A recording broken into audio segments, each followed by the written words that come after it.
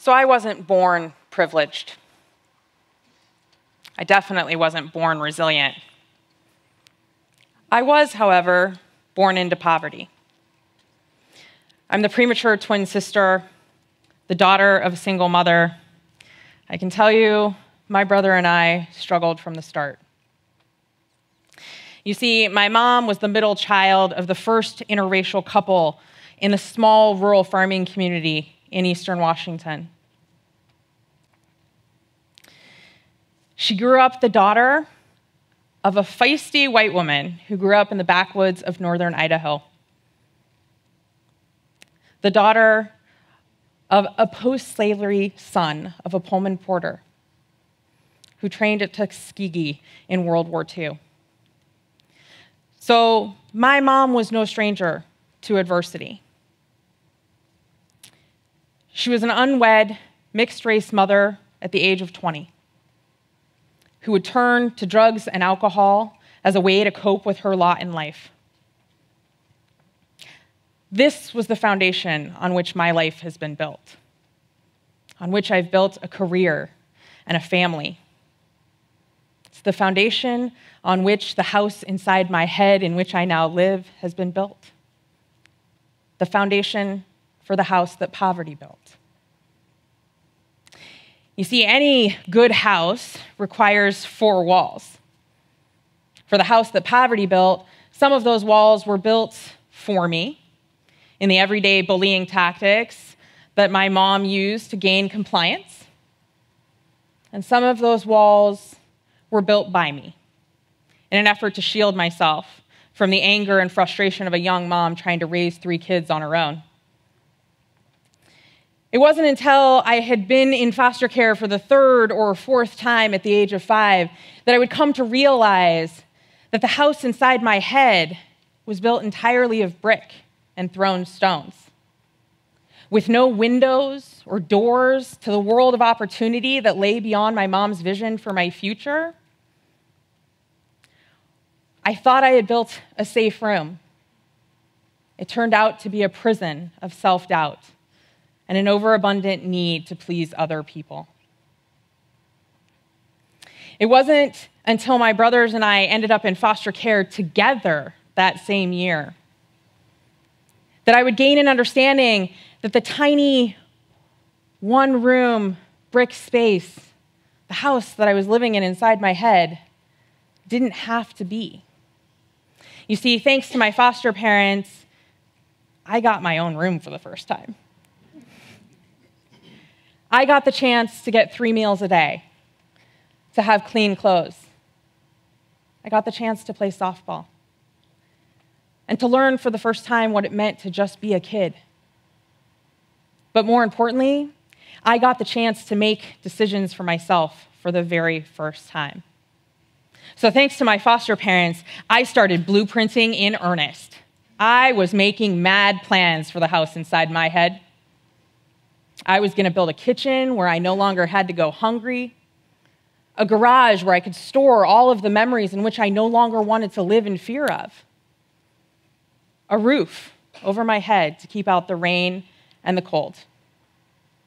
Eventually, it would be my middle school teachers and my high school teachers who were the biggest influences on my ability to reimagine the house inside my head. They would open up worlds of opportunity through reading and writing. They would help me discover a lifelong love of learning. But most importantly, they would create a sense that I was someone who mattered, that I was truly a wanted human being.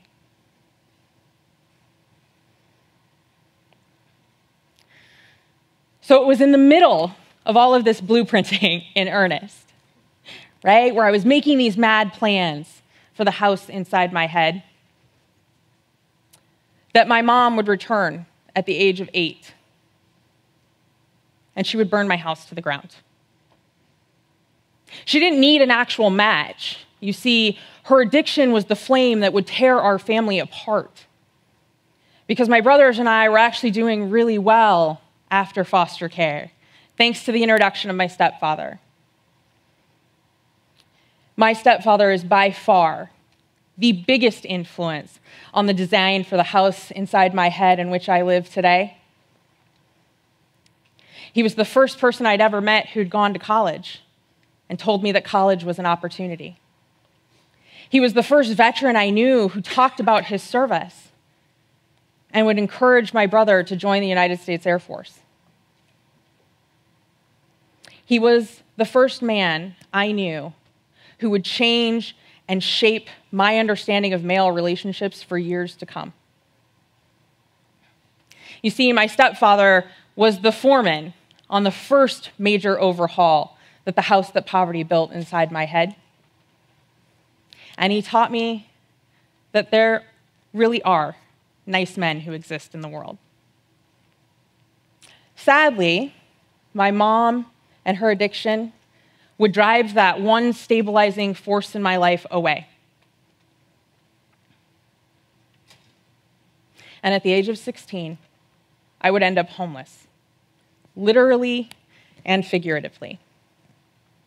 But it's okay. Thanks to my grandma, to my high school English teacher, to my high school counselor, to my best friend and her family, who all stepped up to help me rebuild my life, to rebuild the house inside my head.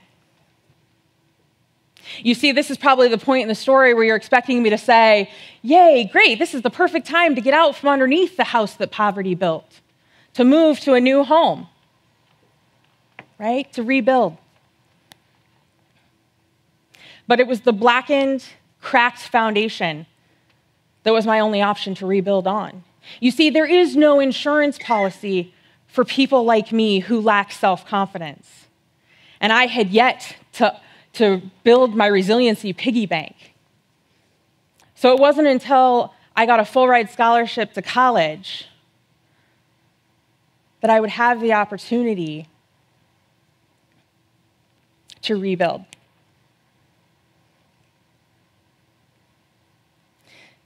It was thanks to all of the people in my community who recognized that the windows to the future in the house inside my head were boarded up and covered in plastic, but they knew that the memory of the vision still existed, and they were willing to invest in me, to invest in my future and my opportunity to move forward. However, like any good homeowner, it doesn't matter how far you travel, home is where the heart is. It's the place you always want to come back to. And for me, I kept coming back to the tiny one-room, windowless brick house. Not because I didn't know I couldn't have more, but because I didn't know how to make the investment. And worse, because I didn't believe I deserved it. It wasn't until a college classmate of mine helped me realize that the house inside my head was simply something I was leasing from my mom, and that houses get remodeled every single day, that walls can be torn down and rebuilt, that rooms can change, and that if I didn't like the view or the space was too dark, that I had the ability to put in a window and change the lighting. Now, you might be saying, well, duh, Captain Obvious. But for me, this was a pivotal life moment. This was the moment that everything changed. Because you see, it took the messenger changing. It took getting a real estate agent who could help me see that the house inside my head had value, that I had value, that I was able to forgive my mom and stop carrying around her baggage. So while the house inside my head may have been built on the foundation of poverty, it may have been shaped by transition and by trauma, I discovered the privilege in being able to redesign, to remodel, to rebuild my house.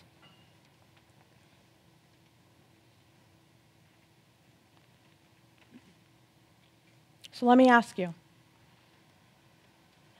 what does the house inside your head look like?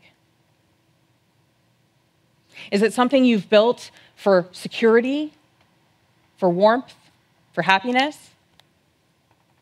Or is it a prison you feel trapped in every single day?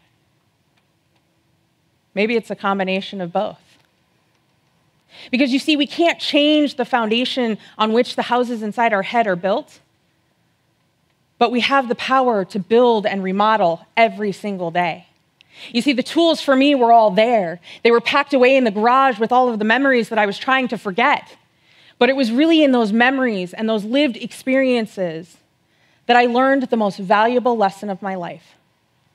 That while I may not have been born privileged, and I may not have been born resilient, I had been building those tools every day of my life, just by surviving. So now think about the house inside your head.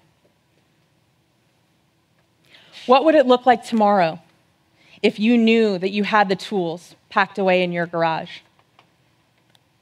If you knew that your friends and neighbors, that the community around you were willing to come over and help you rebuild? What would that house look like?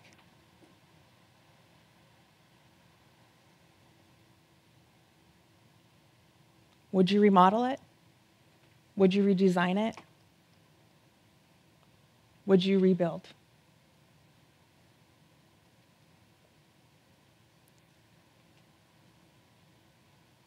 What would that house look like? So I'll simply say, thank you, and welcome home.